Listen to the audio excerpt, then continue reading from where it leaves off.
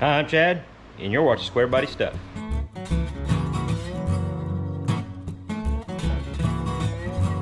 What's going on, everybody? Where's he at? There you are. Me and Tex are out in the shop, working on the little 339 still yet. It's still a little warm, so I got fans going, so hope you can ignore the background noise of the fans. It's not real bad in here. It's about 87 degrees. That's not bad, but it's just kind of the radiant heat off the roof. So anyways, I'm gonna keep the fans going. If you're new here, this is the first video you're watching. I'll bring you up to date on what this is real quick. This is a little 339 small block Chevy. How did I get a 339? Well, it's a 305 block board, 60 over, with a 3.75 inch stroke. Same stroke as a 383 or 400 small block Chevy. It's a forged crank, got a bunch of forged goodies on the inside. This is a nitrous or power adder application built. First one I've ever built for any type of power adder, so I'm just taking you all along for the ride. In the last video on this little engine, we went over how to check your piston to valve clearance, and that step was a little bit out of order, because really you should degree your cam in and know exactly where it's at before you check your piston to valve clearance, because if you happen to advance or retard your cam and you're really close, it can make a big difference. So really you need to degree your cam first. I think I mentioned that in the video, but yeah, degree your cam first, get it where it's going to be at, then check your piston to valve clearance, and then proceed on from there. The camshaft I'm using is a Summit brand. 1107 is the part number. It's the cheapest off-the-shelf cam I could put in this 305 back when I first started playing around with it.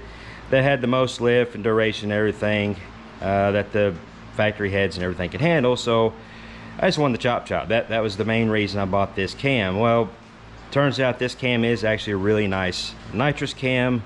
It's got 114 degrees of lobe separation angle, and the duration is at, well, I've got the cam card here. I'll read off it, and I'll post a picture of the cam card up so you can read it too. It doesn't list the actual LSA on it. You have to go off the lobe center on the air intake exhaust and do the mathematical stuff on that to figure out what your LSA is. And so yeah, the cam card, intake lift on the lobe is 325, exhaust is 338. Oh, hush, Tex. Let's see, duration is 234, intake 244, on the exhaust at 50 thousandths. Now the lift with 1:5 ratio rockers is supposed to be 487, 508 intake and valve, or intake and exhaust respectively, but I'm running 1:6 ratio rockers, so that gets my lift up to, I have to read off my notes here, where's that? Oh, okay, here it is. Intake will be 0.515 on the lift. Exhaust will be 0.539 on the exhaust lift. So bumped it up a little bit. Try to help out this little engine to breathe with the they're kind of smallish heads. They're actually pretty decent match for what I'm building here.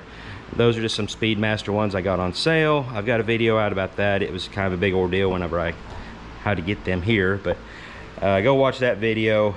Normally I would probably install this at 2 degrees advance from intake center line, which the intake center line on this particular cam is 114 degrees. So I would install the cam at be 112.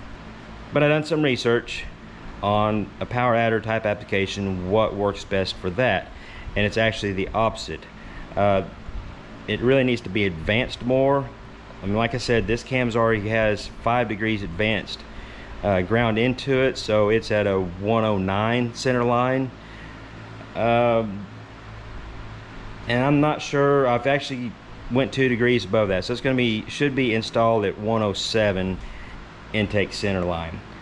Now I'll show you how to do all that, how I figured all that out here in just a little bit, but that's where I'm at, because in a little bit of theory behind that is advancing your cam with the power adder situation. You really don't need a whole lot of help getting air into the engine. but it's getting it out. You'll end up with pumping loss if you don't start the exhaust event soon enough. All that extra pressure in there is actually putting pressure against your piston because your valves aren't open enough at a certain time. So it's better to advance it a little bit to get your exhaust side working sooner. And I guess that's the best way I can put it. I'm gonna try to explain the LSA, or lobe separation angle. This is a kind of a drawing of your camshaft. You got your exhaust lobe, your intake lobe.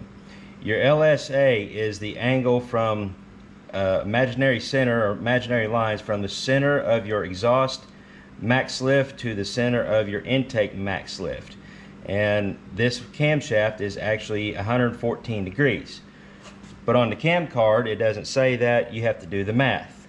But it does show that the exhaust is opening, or at max lift, at 119 degrees. The intake center line is at 109.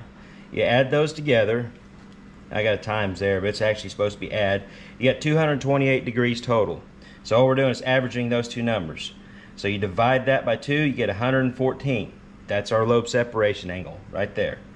Now this 109, that's our intake center where it's installed at. And you take that away from your LSA, and that's how many degrees advanced the cam is installed. That still means if you put this camshaft in, or that timing set in, and just lined up dot to dot, you're not straight up. You're plus 5 degrees, because that is actually ground into the pattern of the camshaft. You can't, the only way you can change that is moving your sprockets, or that way. That is actually ground into the cam. And if you remember earlier, I said I've got the crankshaft gear installed for plus 2 degrees. So that doesn't mean it's just 2 degrees advanced. It's actually 2 degrees advanced from where it was ground, which is 5 degrees, so we're at 7. Now I've went through and double checked it with the degree wheel to make sure everything lines up the right way, and it comes out to 121 on your intake center line, or your exhaust center line, 107 on the intake center line. So you still get the 228 total degrees, and you divide that by 2, we still get our 114 degree lobe separation angle. That way you know all your measurements and everything's right. And then you divide it by the intake center line, which is now 107, and that gets us plus 7 degrees advanced. And I know it seems kind of like a lot of advance, but what I researched the stuff for the nitrous or power adder applications, they like typically from 6 to 8. All right, let's move over to the engine, and I'll show you how I've got everything set up real quick. How to set up your degree wheel, zero it in. That way you know you're on the top dead center the way you're supposed to be. And then we'll kind of go over how I found those numbers, or what to look for. Again, I'm not the best at explaining. I may jumble some stuff up a little bit, but I'll try to make sure I get it corrected before it's a video that you're watching. Of course, obviously you're going to need a degree wheel and a way to attach it to your crankshaft. I've got it's actually a washer, the harmonic balancer washer, and a short bolt. I think it's just a flywheel bolt for manual transmission. And I machined this washer down to go inside the hub of this, the hole inside this, so I don't have to worry about trying to center it. Then I just got a piece of stainless wire. You can use coat hanger, whatever. You just need something kind of sturdy that you can move around.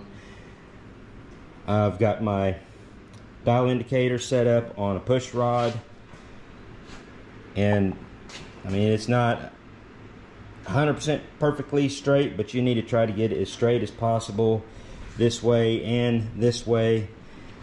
They do make special tools just for this. You don't have to mess with all this, but I don't have those. But yeah, they do make better tools than this to do this with, but this is the setup I have and works pretty good.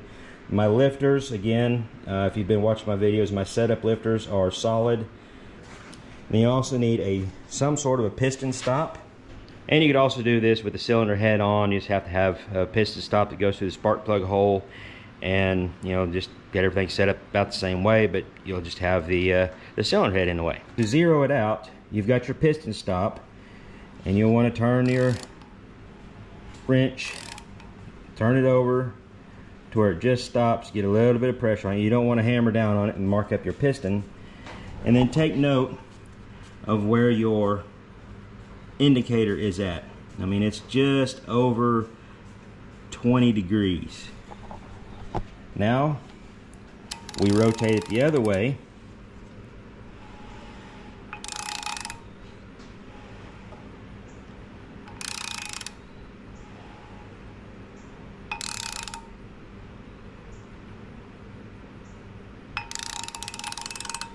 Okay, and we're just under 20 degrees. So I need to, and that would probably be close enough, but you know, if you want to really try to get it more accurate, just bend your dial or your pointer towards right in the middle of 20. Let's go back around the other way and double check.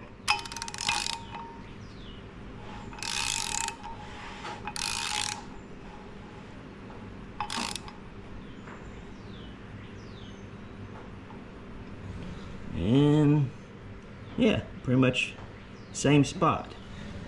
So that piston stop is at 20 degrees on either side of 0. So now when we take the piston stop off, 0 is going to be 0. Don't move this, don't move that, don't move anything else. That way you're staying accurate.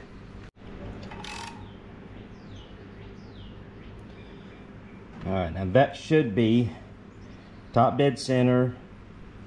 My timing marks on the cam gear and crank gear are lined up the way they're supposed to be. This is top dead center of your intake stroke. So our intake valve should be opening. It is, but I'm not going to worry about that right now because I want to make sure that my dial indicator is zeroed out. That's another step we need to do. Bring it around to where your lifter is on the base side, the base circle of your camshaft, and then zero out your dial indicator. Mine's already zeroed out, but you just have to move that dial around, get it zeroed, lock it down, that way it stays at 0. And I usually try to like bump the engine, you know, bump stuff around, that way if it bounces a little bit, try to get to where it comes back to 0 every time. Alright, so right now we're at top dead center on the intake stroke. So as I crank this over, intake valve is opening.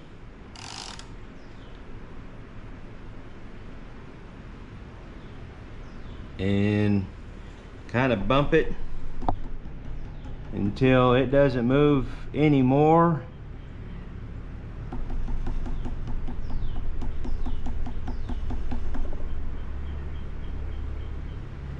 And that is your max load lift and your intake center line. But if you just do it that way, you could still be a few degrees off. So what I like to do is actually do the same way we did with finding 0 at top dead center on the degree wheel. I will actually open it up till it's it didn't really matter how many thousandths, just 10 or 15 thousandths before max lift. And then I will also write down what degree that is, and then roll it on over to however many thousandths, 10 thousandths past max lift. And you can go 50. I mean, 50 is kind of a common measurement they use for cam spec, so you can go 50. Do the same thing, mark down each measurement on your piece of paper, and then divide that by 2, and that will give you your degree. So let's test that out. Let's just roll this over, and like I said, it doesn't have to be any certain number. Usually, since we're at 323, I'll just stop it at 0 before max lift, and then take my reading off my degree wheel. 78. I'll call it 78, and I'll write that down. And then we just roll it on over past our max lift back till it gets to 0. And if you go just a little bit past, you don't have to go all the way back around. Just go a good bit past where you were, and then come back to it nice and easy. The longer wrench you have, the easier it is to turn it over. And I like to kind of bump it. All right, there's 0. Now we are at 136. So let's do the math. We had 78 degrees before, or 136 after. That equals 214 degrees. Divide that by 2, because we're just averaging these two numbers, and then you get 107. And that's exactly where it's supposed to be. 107 degrees. Intake center line installed. That's what I'm going to write down on my paperwork. So as far as just degreeing your camshaft in, that's pretty much all there is to it. Make sure you're double checking your intake center line, know where it's at.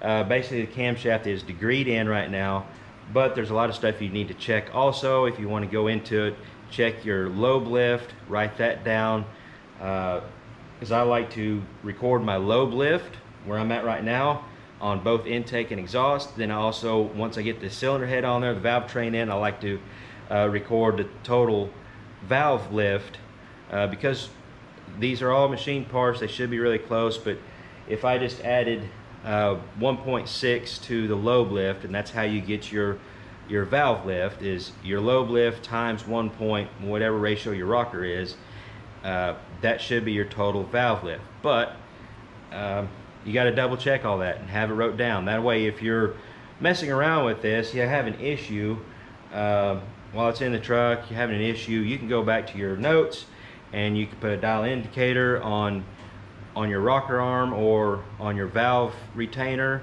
and you can roll it over and know exactly, you know, if your valve isn't opening up as far as it used to, well, you've got a bad lifter or a bad cam, something's going on. And you could really, you know, if you're really wanting to keep track of it, you could do all of those, like every time you change the oil. That way you know if you got one lobe starting to wear or not. I don't know. I mean, if you really want to get into it, that is a possibility you could do. Now, I guess while we got it here, I'm going to go ahead and explain the other stuff on the cam card, like your duration, opening, closing. I kind of show you what that means on the degree wheel, and how to check it. I'm just going to do it on the intake valve, that way I don't have to change everything over and do it, because the exhaust is the same exact thing. It's just happening at a different spot on the degree wheel. But you can check your duration, you can check your overlap, all that kind of stuff. All right, let's talk about duration real quick. All duration is the amount of time your valve is open, from when it starts to open till it closes. That's your duration. Now, to find a duration, which, I mean, it's on your cam card, but say you get a used cam or you buy an engine that has a cam in it, you don't know what it is, that's where these degree wheels really come in handy. You can actually spec out a cam and know exactly what you've got with one of these guys if you know how to do it. So now I'm going to show you how you find your duration, but with that, you'll see on the cam card, it's got the advertised duration, and whenever you're ordering a cam, looking at them in the catalogs, whatever, they'll have their advertised duration and then the duration at 50 thousandths lift. Of course, your duration at 50 thousandths lift is a lot lower. The reason they do that is 50 thousandths of lift is enough lift to cut out any variables of your opening ramp. Just, yeah, there's a lot more to that, but 50 thousandths just cuts out more variables. I'm going to crank it over, and you'll see the needle start to move. You don't want to go super fast or anything, and then I'll just kind of bump it until I get to 50. Did I go a little past? Yeah, I went a little past. So I'm going to just back it up, and just back it up to almost closed. Start over again here.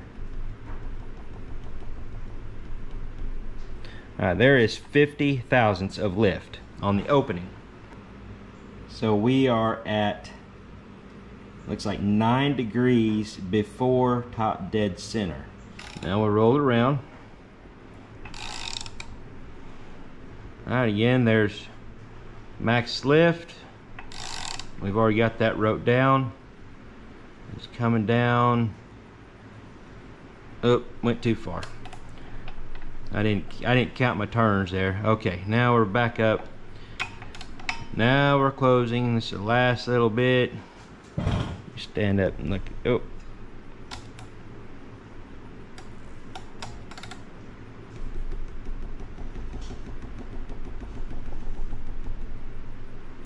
All right, there's 50. So we're at 223 degrees after top dead center. We'll take the 9 plus 223, and that will get our duration at 50 thousandths lift. And that comes out to 232 degrees. We can check our cam card. It shows we're a couple degrees off, which that could be within my measuring tools. I could just be a little bit off here, there. Not a huge deal. This will still get you close. Like I said, if you're trying to find out what a camshaft is, this will get you within a degree or two. Like I said, I've already done this once. The last time I done this on it, I come out at 233. So yeah, not a big deal. Within a couple degrees. You can do the same thing on the exhaust lobe to find out what your duration is at 50 thousandths. And yeah, that's duration. Now typically, if you have more duration, your intake valve and exhaust valves are open longer, you're going to have more overlap while your exhaust valve is closing and your intake valve is opening. And that's how you get that lumpity lump, choppy chop that we all know and love. But as in this case with this camshaft, the lobe separation angle is wider, so the overlap isn't near as much, so it doesn't have as much chop as if I had this the same, or a camshaft just like this, except for with a 110 LSA or a tighter LSA like they run in Circle Track or you know, Bracket Race or anything like that. You know, high RPM stuff. They have a lot tighter lobe separation angle. You have more overlap. That helps with scavenging at high RPMs. So how do you find your overlap? Well, to find the overlap, the best way to do it, the way I've always done it, is you look at your advertised duration, and that could be, you know, if it doesn't specify, you're not real sure where they take that reading at, and it's hard to take a reading at actual from 0 to 0 on your open and close. That's why we do it at 50, because of the opening ramp and all that stuff. So normally the advertised duration is usually either like 6 thousandths, sometimes 3 thousandths, which that's the case with this one here. I checked and checked, tried to figure out where they got their advertised duration from on this camshaft, and the best I can come up with is at 3 thousandths of valve lift, or 3 thousandths of lobe lift. All right, back to the whiteboard here. We got our exhaust lobe, or intake lobe, of course our 114 lobe separation angle. This up here is our overlap, and I'll show you here in just a minute on the engine kind of what it looks like as far as the lifters moving in the overlap stage. But how to find the overlap is you'll take your advertised duration, or if you don't have the advertised duration and you've got your stuff set up like this, you can record your numbers get your duration from like 3 thousandths of valve lift, something really low but really distinct. You know, that's why this is taken at 3 thousandths, so that way you know you've only got your duration is really close, or the overlap's really close. Anyways, so on our cam card it has 313 for the exhaust duration, 303 for the intake duration. You add those together, we get 616. Divide that by 4, and you get 154 degrees, or 154. And then you divide, or take the lobe separation angle away from that, and you get your 40 degrees of overlap. That overlap right there is good for kind of a hot street, mild strip type application. Not typically for all out racing or anything like that. But again, this engine, if I was to be building it for an NA application, I would probably go with the camshaft that had a tighter lobe separation angle. That would make it have more overlap. But because we could change this number, the 114, to 110. Let's just do that right now. If this camshaft had the same duration,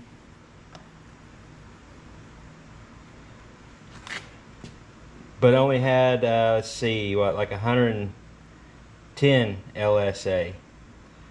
So 4. Yeah, is that right? Yeah, that's right. So it'd only have it'd have 44 degrees of overlap. That's still not too bad. And the same thing goes for duration. If we was to change the duration, add more duration to this, that would change the overlap without changing your lobe separation angle. All right, I'm gonna show you real quick what it looks like with the overlap on the lifters. Okay, exhaust valves opening, closing, and see it's still going down, and that intake rocker arm or lifter is starting to come up. So that's your overlap. So during that time, I'm not sure if you could see up there at the top what the piston was doing. I'll back it up and we can just look at that.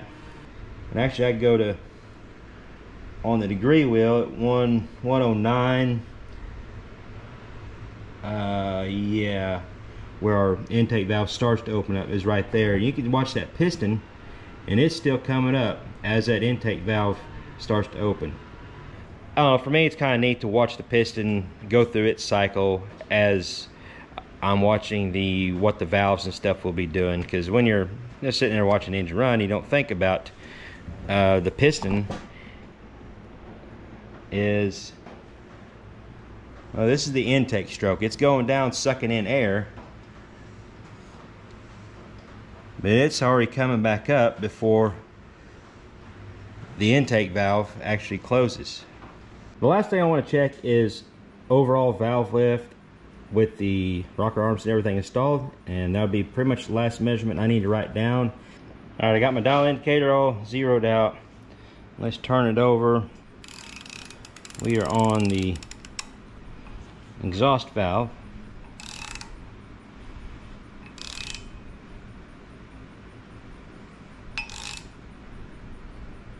There's 500 thousandths lift.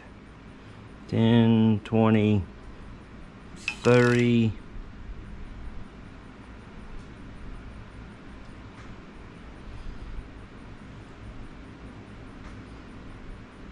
Like 36, a little over 36. All right, I'm going to move it over to the intake side and I'll show you the results. On our paper, I've got, of course, the lobe lift is 323, 337. Rocker arm ratio 1.6. If you do the math, it should come out to 0.515 and 0.39 or 0.539, but the actual lift is 507, 536. Well, I know this is a little bit of a longer video, but if you stuck it through this long, I appreciate you watching. Hope you learned something. Again, I'm not the best at explaining stuff, so yeah, it is what it is. Again, I hope you learned something from this.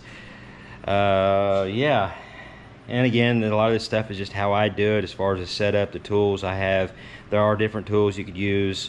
You may have different tools. You may want to buy different tools than what I use, but there are different things to use. That pretty much wraps up the bottom end of this engine. I'll pull the camshaft back out. I got to clean it up because I just kind of stuck it in there, lubed up the first two lobes just to do the check on number one cylinder, to check everything. And now I need to pull it back out, clean it up good, stick it back in, button it all up, and we will have the short block ready to go. And then we could turn to working on the cylinder heads. I know they're brand new, shouldn't need any work, but I'm going to do a little cleanup on them, do some checking on them, because it's a good thing to do. You can't just trust that they're ready to go. I think I'm going to try to maybe play around with a couple of different sets of valve springs, see what I like. So stay tuned for that. And yeah, hit that subscribe button, hit the join button. I appreciate you guys donating anything you can, because that would help out the cause, help me keep doing what I'm doing. So keep that up, and yeah, give us a thumbs up, like, comment, share, subscribe, blah blah blah. Yeah. Anyhow, I think that's it for this video. Till next time, y'all keep your square bodies rolling, and we'll catch you later.